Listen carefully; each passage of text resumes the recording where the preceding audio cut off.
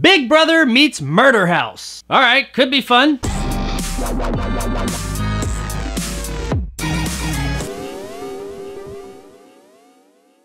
Funhouse is brought to us by Jason William Lee, the director of 2016's The Evil in Us. We follow 8 social media celebrities who are all brought to a house for a Big Brother-esque reality show. However, there's a bit of a twist that they don't know about until they get there. You know, in most of these shows, there's a voting process, and every couple of days or episode or whatever, someone gets either voted off the island or voted out of the house or something along those lines. Well, Funhouse is no different. Every 3 days, the audience will vote, and whoever the least popular cast member is will get voted out of the house. But they don't just leave the house. Oh no, in Funhouse, when you leave the island, you have to compete in a challenge to the death. Yes, this funhouse is actually a fucking murder house. Clearly, the contestants did not know this when entering into this contract. We established fairly early on that there's no way of really escaping except for winning the game. So what follows is an entertaining, violently bloody, fun little movie with a healthy dose of social commentary. This movie was a lot better than I expected it to be. I don't know why, but after watching the trailer, I just didn't get good vibes. I thought it was gonna be an uninspired, ultra-low budget bore fest. But no, I was wrong.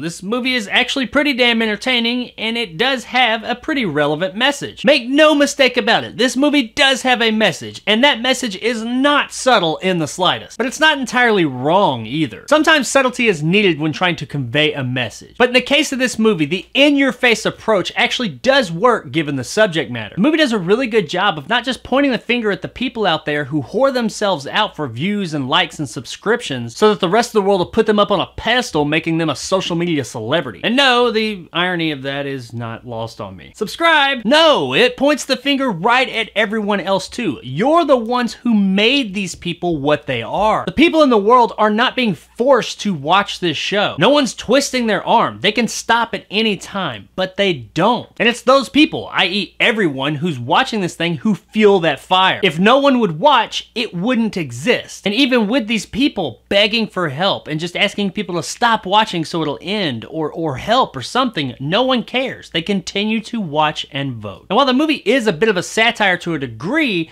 that's not really that far off from how I think it might actually happen in real life if the world was faced with this scenario. If there was a situation like this going on in real life, you cannot tell me that millions upon millions of people would be watching this daily. And that's kind of fucking sad, man. And that's where the movie's coming from. It's asking, who are you? What are you worth? If you're only worth the views and likes and hits on the internet, then what kind of life is that worth living? Like I said, this message is not subtle at all in this movie. At one point, in fact, it's even vocalized outright. But given the nature of this film, it just kind of works here. Subtlety is not a word that would describe any part of this movie, its message included. The movie overall has a pretty good pace. The first 15 minutes or so are a little bit slow while we're introduced to our characters, but after that it quickly ramps up and holds on to that intensity until the very end. Speaking of the end, not everybody is going to like the way this movie ends. But in a way, it does kind of go along with the message of the movie, and it's kind of the point. I myself, I didn't hate the ending, but I didn't love it either. Overall, the very end of the movie was fine. It was okay, I didn't have a problem with it. The performances are a lot better than I was expecting, especially given how I wasn't expecting much going into this to begin with. Our lead, and probably the most recognizable face in the movie, would be Walter Skarsgård, the brother of Bill Skarsgård, aka Pennywise. Everybody here, Skarsgård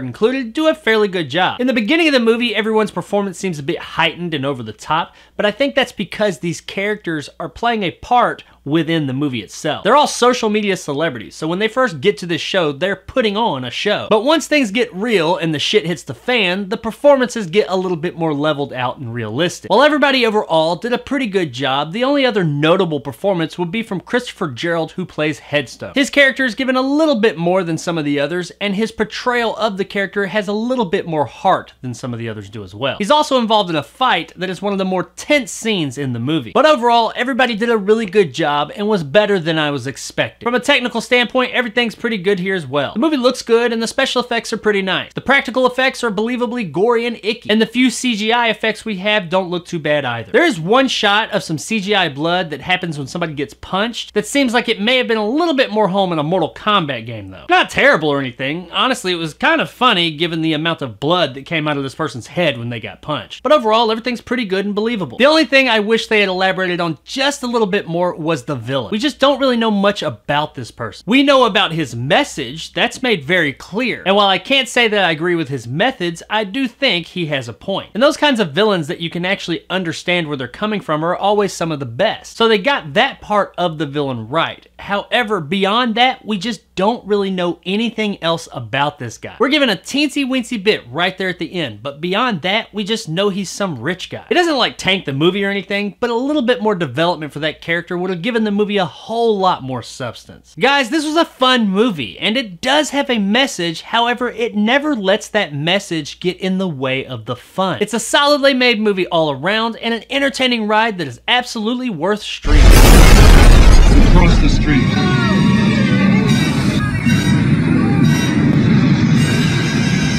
Throw this one on one night from your favorite streaming platform of choice and ask yourself the question, if this was a real life thing, would you watch? Don't answer anything, but just ask yourself that and answer inside your head. Don't lie to yourself. Would you? So there it is, guys, my review of Funhouse. If you enjoyed and want more content like this, hit that subscribe button and help my little channel grow. If you liked what I had to say, give me a like. If not, let me know in the comments below why. And as always, stay sexy, Salt Lake. News is entertainment. Politics is entertainment.